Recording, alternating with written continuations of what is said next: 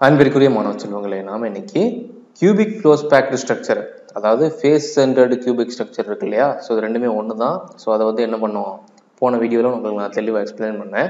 So இதோட packing எஃபிஷியன்சியை நம்ம கண்டுபிடிக்க போகிறோம். சிம்பிள் கியூபிக் அரேஞ்ச்மெண்ட், அதே நேரத்தில் பாடி சென்டர்டு கியூபிக் அரேஞ்ச்மெண்ட், ரெண்டுக்குமே பேக்கிங் எஃபிஷியன்சி கண்டுபிடிச்சோம். ஸோ அந்த எப்படி கண்டுபிடிச்சோம் அப்படிங்கிறது இந்த ஃபார்முலா வச்சு தான் நம்ம என்ன பண்ணோம், கண்டுபிடிச்சோம். ஸோ இந்த ஃபார்முலா என்ன சொல்லுது, total volume occupied by Spears இந்த யூனிட் செல். ஒரு யூனிட் செல்ல இருக்கிற ஸ்பியர்ஸோட மொத்த volume divided by volume of the unit cell, அந்த யூனிட் செல்லோட மொத்த வால்யூம். ஸோ இந்த யூனிட் செல்லோட மொத்த வால்யூம்ங்கும் பொழுது ஒரு கியூப், ரைட்டா? ஒரு யூனிட் செல்னா என்னது, ஒரு கியூப்.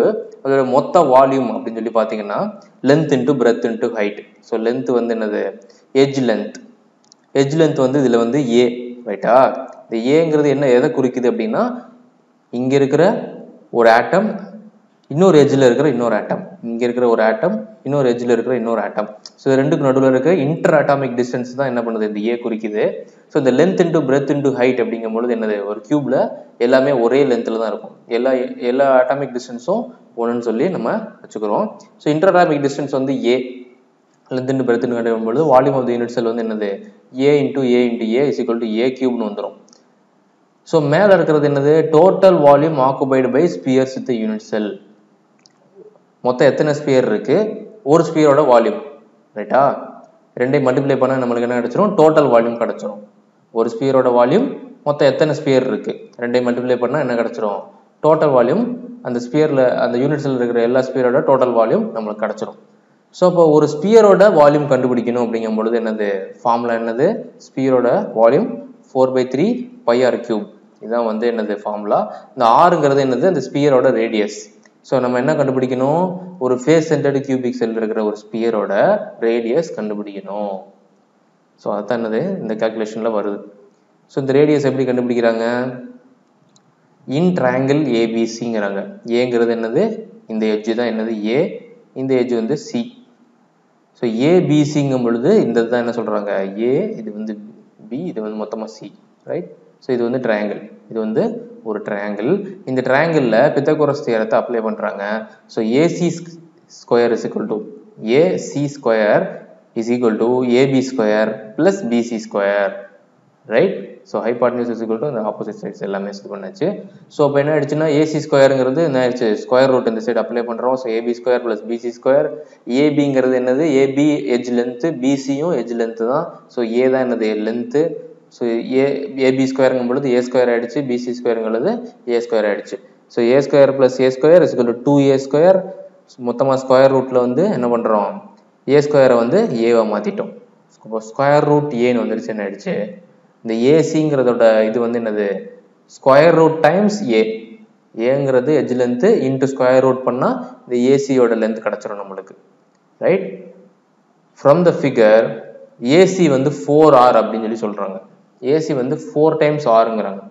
எப்படி 4 டைம்ஸ் ஆர், இந்த எட்ஜில் இருக்கிற ஒரு ஸ்பியரோட ரேடியஸ் வந்து ஆர், ஃபேஸ் சென்டர்டாக இருக்கிற நடுவில் இருக்கிற இந்த ஸ்பியரோட ரேடியஸ் பார்த்தீங்கன்னா ஆர் இருக்கும். ஸோ ஆர், இந்த சைடு இன்னொரு ஆர், மொத்தமாக ஹோல் ஸ்பியர் இருக்கு. ஸோ இது வந்து என்னது, டயாமீட்டர்னே வச்சுக்கலாம். ஸோ இப்போ டயாமீட்டர் வந்து 2 டைம்ஸ் ஆர், ரைட்? இந்த இது வந்து 2 டைம்ஸ் ஆர். இன்னொரு எட்ஜில் இருக்கிற இன்னொரு ஸ்பியர் வந்து என்னது, ஆர், அதோட radius R. So 2r plus r plus r is equal to 4r. 2r plus r 3r, இன்னொரு r வந்து என்னது 3r plus r 4r. இப்போ ஏசி என்னது, டயகனலாக இந்த மாதிரி கனெக்ட் ஆகும் பொழுது என்ன ஆகுது, 4r டைம்ஸ் இருக்கு, 4 into ரேடியஸ் டைம்ஸ் இருக்கு. ஸோ இப்போ ஏசி வந்து 4r.